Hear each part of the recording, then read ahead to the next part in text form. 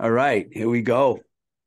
So you grew up in New York, right? Like whereabouts, like Manhattan or whereabouts in New York? Yeah, that's right. I grew up in Harlem first, and then moved down to the Upper West Side.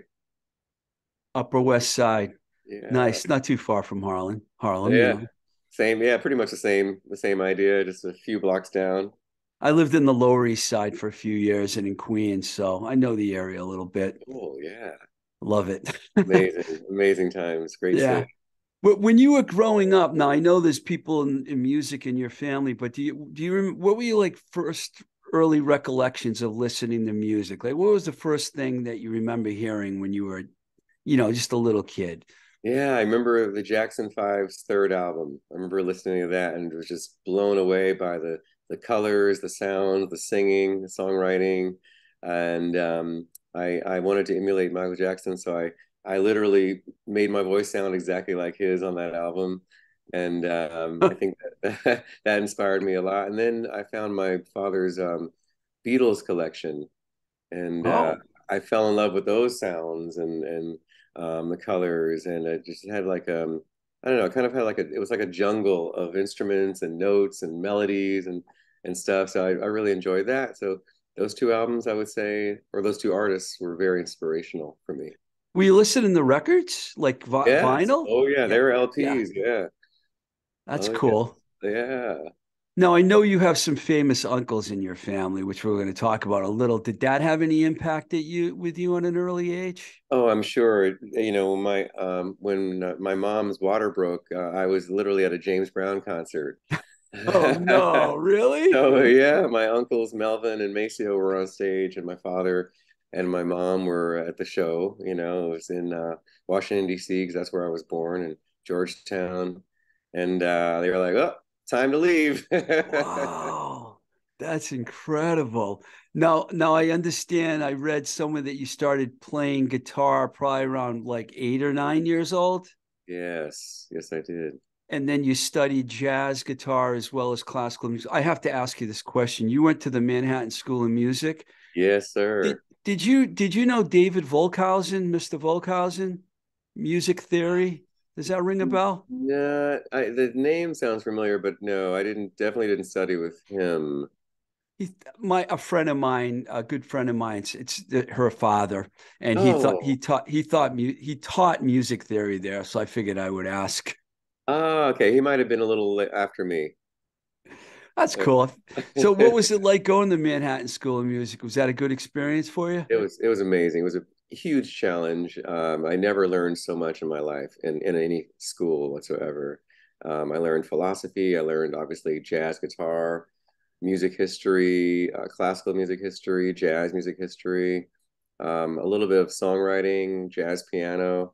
Incredibly educational, and I got a lot of failing grades or almost failing grades for the first semester, and then I worked my ass off and got some coaching from my father, and then became a straight A student and made the dean's list. At that point in time, were you more into like jazz and classical and stuff than you were rock? Because you later have become more rock, but I mean, at that time, was it more jazz and Yeah, I was always a rocker, but then when it was time to figure out what my college situation would be, we decided to go with something I didn't know. I knew nothing about jazz, so I just listened to jazz all the time and learned jazz, understood jazz, and spent those 4 years focusing on jazz and classical. And it wasn't soon thereafter that you finished school that you went on a world tour with Uncle Maceo, right? That's right. That's right. That was my first foray into performing overseas. And I remember the very first show was in Cologne, Germany, and we had zero rehearsals, so I was extremely nervous. We had a sound check, and they were just basically like, just stay in D. Everything's in the key of D. I was like, okay. Did you was it really a world tour? Did you go like to a lot of countries? Oh yes, we've gone to more countries still to this day than I have with Janelle Monáe, Oh, honestly. really? Oh yeah, we've been to more countries, more cities. Maceo's tour was very extensive. We went into the little nooks and crannies of each country.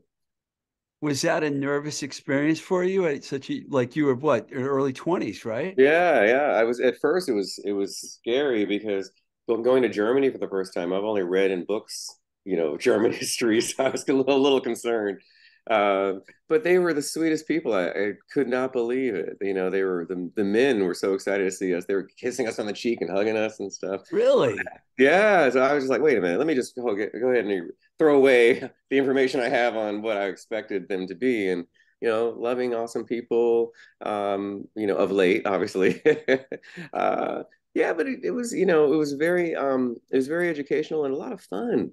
Meeting all these new people and getting the energy of the European music fan. They were Americans love music, obviously. We love music here, but when Americans go to Europe, oh my goodness, I felt like a Beatle.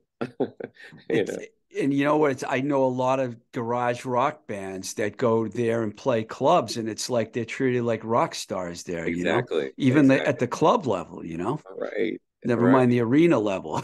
Oh my goodness, yes. So when you finished that tour, I guess you started playing with Janelle pretty much right after that, and she brought you in to play lead guitar. But as time went on, you wrote songs with her, you arranged. What was it like at first? Because I know you probably still work with, you still work with Janelle now? Yes, I do. You guys have had a long relationship. What was it like when you first met? How did that all happen? And how did it lead up to you being in her band? Yeah, we met back in 2006, and Chuck Lightning, one of her producers, happened to see me in a studio in Atlanta, Georgia at the time, and he wanted my number so I could work with him on a project. And we did that for a little bit in the studio, Wonderland Studios in Atlanta. And Janelle heard me and said, "I want to work with him too." And so I did a little work on the Metropolis album. I helped arrange Many Moons, and that song went on to be nominated for their first Grammy nomination. Yeah.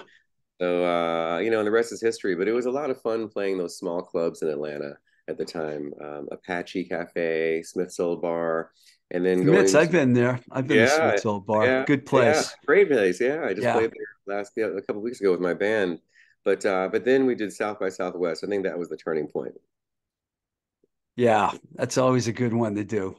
Oh Um, yeah. a couple of highlights that I wrote down here was I saw the performance. I remembered it, and then I went back and watched it at the Nobel Peace Prize performance of Cold War. That Yes. had to be one of the highlights of your music career. Yes, you get that. You got that right. Prince always said that that was his favorite performance of Cold War. You know. Really? Yes. Yeah, she Yes. was on fire. You guys were all on fire in that, and you had the orchestra behind you, and that Yes. was really good. Yeah, we had our ARC orchestra and the actual orchestra of the Nobel Peace Prize, and it was very emotional and beautiful. Evanescence played there as well that night, and it was really spectacular. I love Oslo, Norway as well. The other highlight that I wrote down was when you guys were on Colbert. That was an unbelievable performance. Turntables, was it? Yes, yes, yes. That was a lot of fun. Well, you've been on TV a lot, haven't you? Yes. Yeah, turntables was a little bit different because we it was during COVID, so we shot Yeah. that in the studio in LA. But yeah, I think we did Colbert in person prior to that, and SNL and a whole bunch of shows, Ellen DeGeneres and David Letterman. He's my favorite. What really? You like Yeah, I love Letterman? David Letterman. Yes. So, how different is it for you to do a TV performance compared to just do a regular show? The nerves. You're just way more nervous when it's a live television performance. And there's something about that clicker, you know, 3, 2, 1, you're on, that makes you nervous. Also, Letterman, for example, the Ed Sullivan Theater is very, very Oh cold. yeah. Yeah, so when you're cold, you're even more nervous. I mean, if you're warm, okay, I can kind of chill, I can stretch out and relax. But when you're cold, it just reminds you of how nervous you are. You mess up, you've messed up on live television. Yeah, you don't want that. So you have to go through a lot of makeup and stuff like that too, That's right? right. Yes, that's right. Yeah, especially me, so I can keep my young features. Um, You mentioned Prince before, so if I don't ask you about Prince, I'll be in a lot of trouble because I watched that video, this one video that I found where you guys are doing a dueling guitar thing. Right. How did you end up playing with Prince? I mean, that's like a dream come true right there, right? Big time. I mean, I don't know. That was kind of it was divine, you know. I remember we were in LA doing a show with Raphael Sadiq and Prince. I'm not sure who was his girlfriend, but Prince's DJ at the time um, was on the phone with Prince, and she gave the phone to Janelle, and she said, "Janelle, here's a phone call for you." And she gets the phone. She goes, "Hello, Prince." And I was like, "Uh-oh, what's going on here?" And so she goes, "Oh, your house tonight? Jam session with my band? Sure." So we ended up driving to his house. And I remember our manager was like, "Oh my goodness, I have Prince's address in my phone. Like we're literally going to Prince's Beverly Hills house right now." And we'd walk in there and there he is, you know, he had a cane at the time. I think he just had surgery. And, you know, he was having a jam session with his band. The house was gorgeous. And ever since then, we've been friends and in touch. And, you know, we've done a lot of jam sessions at his house. That video that you're talking about was the first time I ever played with him on stage. I'd already played with him quite a lot at home, you know, but he was doing his set after we had opened for him at Madison Square Garden. And during the song, She Gets in My Hair, he comes downstairs to the backstage. There's this door where you can see him from underneath because the stage was shaped as a symbol. And he says, "Kellindo, do you know the song?" I'm like, he says, "Come on stage now, come on." So I was, Wow. Oh, so yeah, that wasn't planned at all? no, not at all. Oh, I was really not, I didn't want to do it because I was watching and, you know, I was pretty nervous. I didn't know if I knew the song, but it turned out to be the highlight of that night for sure. that's fantastic. I don't think anyone, most people wouldn't know that. They would think that it was a planned performance.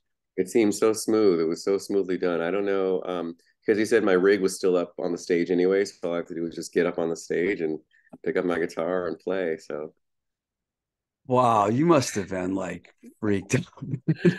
yeah, I mean, the Prince. band, dude, the bands I saw on that stage, you know, Queen and Kiss and all, you know, all these great bands, Cheap Trick, you know, so to be on that stage performing with Prince was a dream come true for real. Incredible, man. Yeah. Wow. Some of the other people here, um, I'm not sure if you actually played with these people or opened for them. Stevie Wonder, no doubt, Bruno Mars. I mean, was it opening for them? Yeah, it was mostly opening for them. The only times I played with them would be, you know, we do joint performances like the Grammys with Bruno Mars. We did songs together. No doubt we did a song at the end of the tour together. What was the other one? Stevie Wonder, I played with him for a few shows. We did a couple of songs with him, but I was never their guitar player. You know what I mean? I've always been Janelle Monáe's guitarist and my guitarist. I'm the guitarist for Kalinda. We're going to talk about your stuff. Don't worry. I'm just trying to go through your career because you have a fantastic career here. Thank Um, I could definitely see you playing with No Doubt. By the way, I think that would be a you. really good match for you. I love those guys. Yeah. Yeah. Now you toured with Amy Winehouse too, right? Right. That's right. We opened for her in Brazil. Wow. So what was that like? Oh man, it was kind of magical, you know, being around such a legend. I knew she was a legend and a timeless legend at the time, and I cherished every moment, you know. It kind of felt like touring with Janis Joplin or somebody, you know. It just had that vibe to it, you know. Yeah. Cool. And this was in Brazil. Yes, it was only a Brazilian tour. I think it was my first time. I'm not sure. I think it was my first time in Brazil. I'm not sure about that, but I do remember playing Rock in Rio. I'm not sure if that was with her, but that was incredible. There must have been 200,000 people in the audience. Was that with Janelle? That was, yes. Really? Rock in Rio. Yes. Wow. That's a big festival every year. Huge, really huge. Yeah, I think Stevie Wonder was after us, so we were basically opening for him on that lineup. That's fantastic, man. Yeah. Now you started recording, you started doing stuff on your own around 2018, I believe. I've seen the video When Flowers Could Dance, which is a real. I got to ask you about that video. Whose idea was it to do? Where was that footage from as well? Yeah, I have no idea where it's from. Public domain.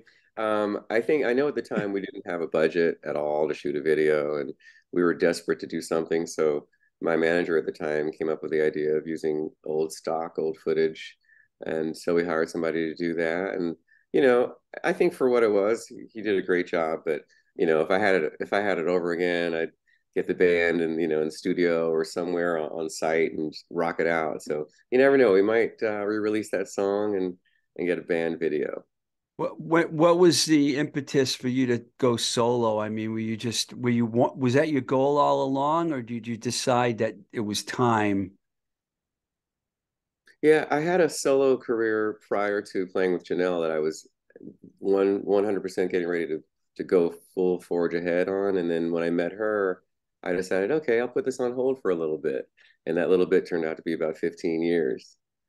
Were you So going by a different name for a little while? Like you your mean real? prior to Kellindo? Yeah. Yes, yes, I was. Yes, I was going by Kellis, and that's my birth name. So what happened Okay. was, yeah, when we decided to, well, Janelle actually decided to have alter egos. They asked me what my alter ego name was, and I said Kelly Rock, and they were like, no, that's a little too corny, because that's what I used as my publishing company when I was a kid. And then I remembered singing opera at Lincoln Center, and I used to, as a joke, I used to call myself Kellindo. I thought it was Italian. I made it up. It was definitely not Italian, but I did do a lot of Italian opera as a kid in the children's chorus with Sarah Jessica Parker, by the way. You Uh, did. yeah, yeah, yeah. Hmm. You were in a chorus with Sarah Jessica I Parker? was, I Okay, I was. didn't see that online anywhere. Yeah, yeah. It's a little fun fact. Yeah, I was like 8 years old or something like that at the time, and had a little crush on her. She was a little older, but it was cute. But yeah, so all those operas in Italian. So I decided to say I'm Kellindo, the Italian opera singer. Wow. So did Janelle go for that right away when you They came up with loved it. Kalinda? Yeah. Yes, they said that's it, that's the name. So here we are. Wow, that's fantastic. I also made a little note here about the song Long Gone. I thought that was one of your really good guitar. It shows off your guitar skills. You're a Thank really good guitar player, by the way. thank you very much. Before I talk about sugar, I'm going to talk about this now because I was going to save this for the end, but I'm going to stick it in there now. I heard that one of your biggest influences was my favorite guitar player, Brian May. Yes. So you mentioned Queen before. So when you were young, did you find Queen and think and hear the guitar right away? How did you come to like Brian May so much? Yeah, Queen was very mysterious to me because I was a little kid when I first heard Bohemian Rhapsody on the radio, and I didn't know who that was. I thought it was ELO, I didn't know who it was. So I don't know how long. It might have taken me a year to do the research because this was before the iPhone, so Right, right. thumbing through magazines trying to figure out who is the band that wrote the song. I didn't know the name of the song either. So I thought Telephone Line by ELO was Yeah. Bohemian Rhapsody. So finally, when I did find out it was Queen, I purchased Queen Live Killers just to get uh, Good live right. album. Yeah, it's Yeah. an amazing live album, and just to get a good, it's kind of like a greatest hit. So I figured I'd find the song there, and then boom, there it is. So yeah, I immediately was a fan of Freddie Mercury first because of being such a great lead singer. But then when I heard the guitar, oh my goodness, he kind of sounds like he's playing a Strat. If a Strat and a Les Paul were mixed together, that's Brian May's guitar tone. So perfect. So I fell in love with his sound, and I even own a few Brian May guitars as well, You and do? I have a whole bunch of Vox amplifiers over here. I love the Vox is my favorite, man. I like Orange too, but Vox, real Yeah, good. yeah, yeah. I got an orange here too as well. Do you use the Vox a lot when you play live? Yeah. I do, I do now. Vox has a. I just like the. It kind of has I should say, a very beautiful feminine tone to it, if that makes sense. Marshalls have that real um, ballsy kind of tone. I've you never know. heard it described as a Yeah. feminine tone. I like that. I got Yeah. to use that. I'm going to The use Vox, that, yeah, man. the Vox sings like an opera singer, it has that kind of vibe to it. So I might take Vox on tour with me this year. We'll see. We'll see what they I think. when I worked for labels pretty much my whole life until the whole record industry went down the toilet when digital happened. And I'll never forget, it was 90, I think. I was out in LA and I found out about the Queen Mary party. And I was like, I got to go to this. And so I got on the Queen Mary. It was for the Miracle, I believe, the Miracle album. And Freddie wasn't there because he was already starting to feel sick. But I was walking around and I saw Brian May, and I'm like, it's going to be my only chance ever in my life because I saw Queen 3 times when I was a kid, a Oh, teenager, and then I saw him with Paul Rodgers and not too long ago with Adam uh, Lambert, with Adam right, Lambert. But I right. saw him and I'm like, I got to do it. So I walk over there and he's talking to these guys, and I kind of stood there and he looked at me, and I totally had stage fright, and I said, 39's great. That's what I said Yeah, to him. yeah, He's yes. like, oh, thank you. Yes, it is And I great. left. I didn't know what else to do. I was like, I just had a chance to meet one of my idols, and I totally choked up and couldn't talk to him. Good for That's you. I'm glad that you said something because I'm telling you now, if you didn't say anything, you would regret that.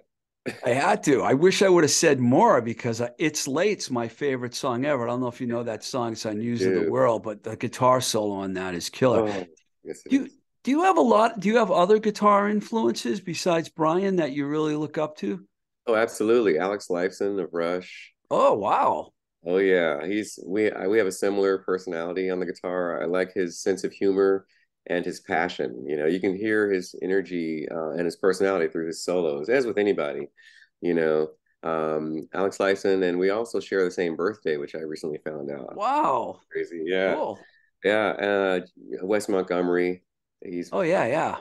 you know incredible. My favorite jazz guitarist of all time, of course, Jimi Hendrix. I love his explosiveness. Who else? Joe Pass, jazz player. George Benson, Well, um, Jimmy see, Page. you're all over the map.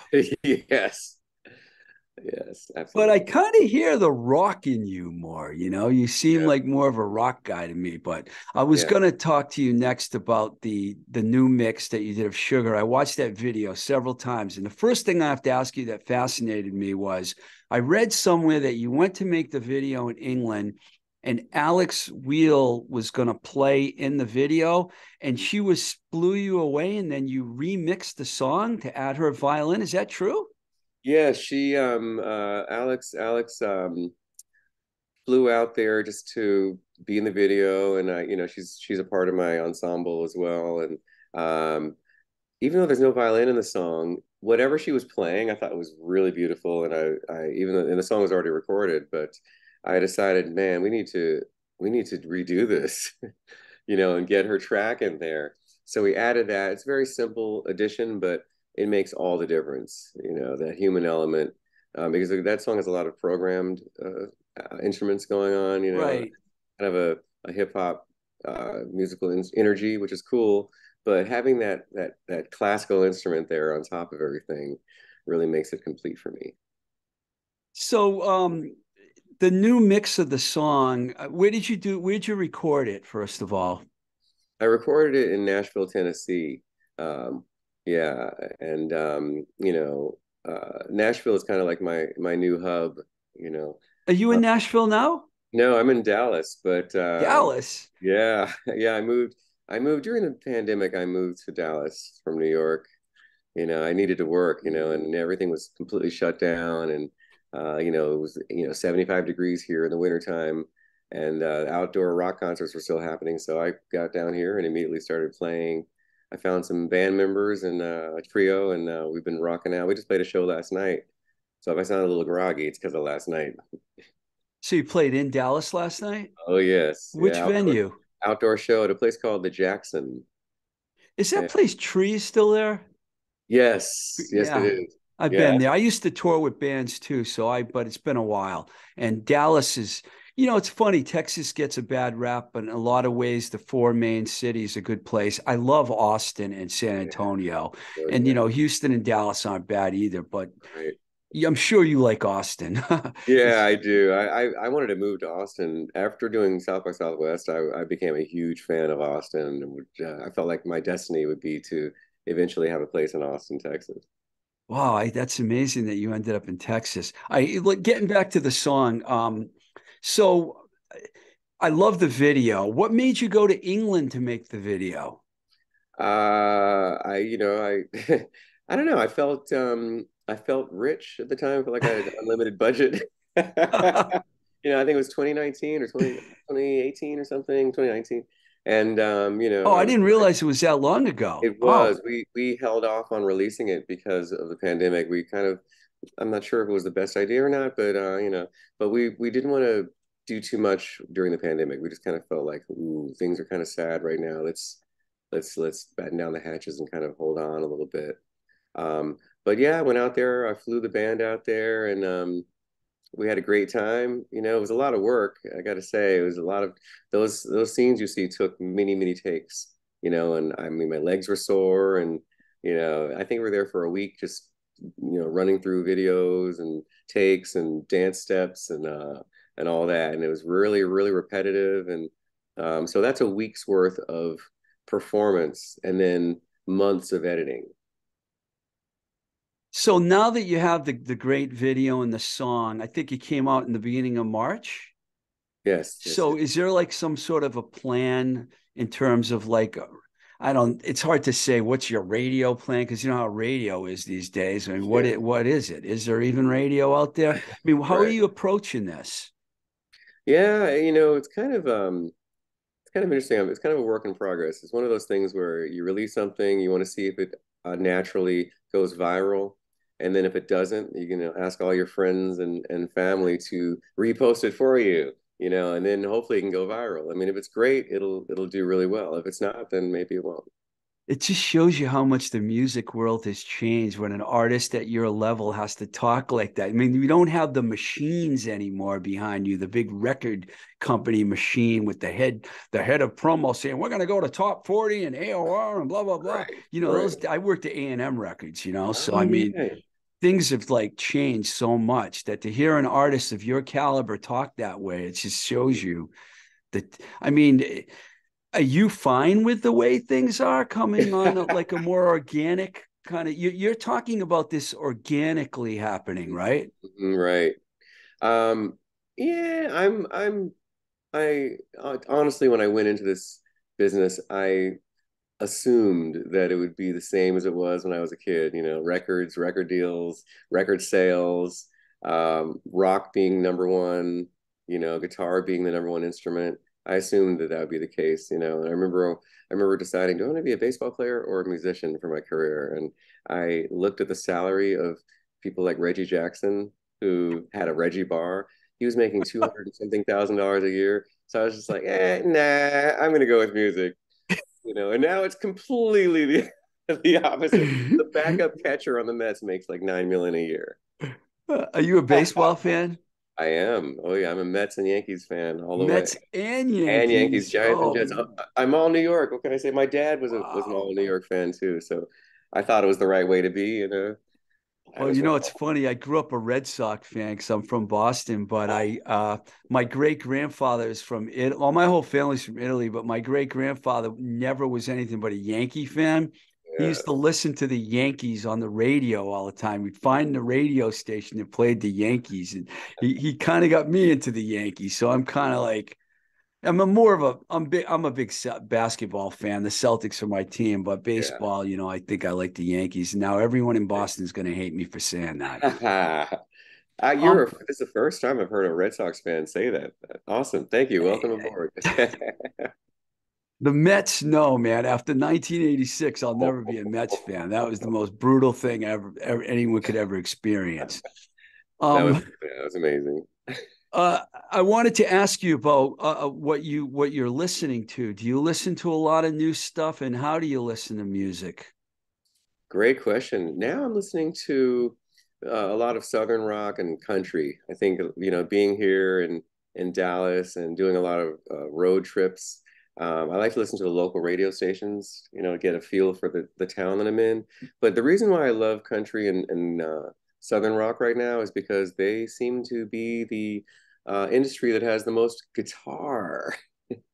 They're even playing guitar solos in this music. So I found it. I'm just like, oh my goodness, yeah, I found some guitar playing. Okay, it's country and it's Southern rock, so let's go with it. So that's some of the influence you hear in Interesting. songs like Long Gone and some of my new stuff that you haven't heard yet. It's very guitar driven. Well, Leonard Skinner and Allman Brothers Band were guitar bands, I mean, so the South, I guess, really hasn't changed that much when you think about it, right? Right. I don't, Yeah. Dwayne Allman must be someone that you like as a guitar player. Absolutely, absolutely. He's incredible. The blues is something that I've always loved, and now I'm a huge fan of that as well. And obviously, if you play rock, you've got to know the blues anyway. Otherwise, you're not really playing true rock. That's right. Thank you Yeah, for saying that. just saw So, Buddy Guy for the first time a week or two ago here, and Buddy Guy just brought me to tears. I saw Jimi Hendrix's influence right there. Buddy's got a sound all of his own. No one sounds like him. That's right. That's right. I watched those Clapton Crossroads concerts, that he did. There's like 4 or 5 of them. He had Buddy Guy there almost every year, and I can understand why. The Right. guy's like really one of the great guitar legends. So, So without a amazing. doubt. So, do you have like a tour plan for your solo stuff? And what else do you have planned for the future? The tour is not planned yet. Right now, we're focusing on finishing the EP. Got to get that first EP out so we have a nice body of work. And then I'm going to go on tour with Janelle and Janelle Monáe. And then once that's over, we'll start planning, when the tour would happen because I've got to basically make sure that I follow through with my support for her music. She's been there for me for many years, and I don't want to have a conflict where Kellindo is on tour, but oh, Janelle's on tour too. So what do I do? Unless I'm opening for her, or something that could be very nice.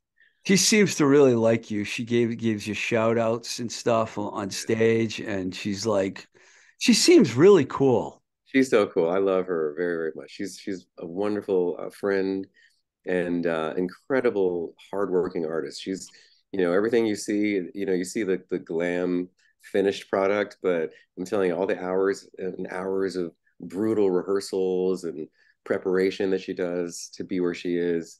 I have so much respect for her, and she's a major inspiration for me. Is there a base where you guys all get together and practice? Yeah, we usually do it in California. We usually have rehearsals in California, and LA? yeah, oh yeah, absolutely LA. I'm surprised you never thought about living there. Oh, I thought about it. I think about it quite a bit. I think LA is a beautiful place. It's millions of dollars more than Okay. Dallas for the same amount of real estate, but yeah, I'd love to move to LA too. It's not Why an not? exaggeration when you say millions of dollars It's, more. it's really not. So is it a world tour you got planned with Oh yeah, Janelle? that's always world. I think with her it's going to be Europe and America first, and then we'll see what happens next year. It's fantastic. The first thing I'm going to do when we get off this Zoom call is I'm going to get in touch with your publicist Dana. I'm going to say you got to get me one of those T-shirts, man. Yes. Gotta have one of those, man. That's Yeah, awesome. yeah. For people that are listening, you'll have to go on YouTube to watch the video to know what I'm talking about. But Yeah, Steve. My pleasure, man.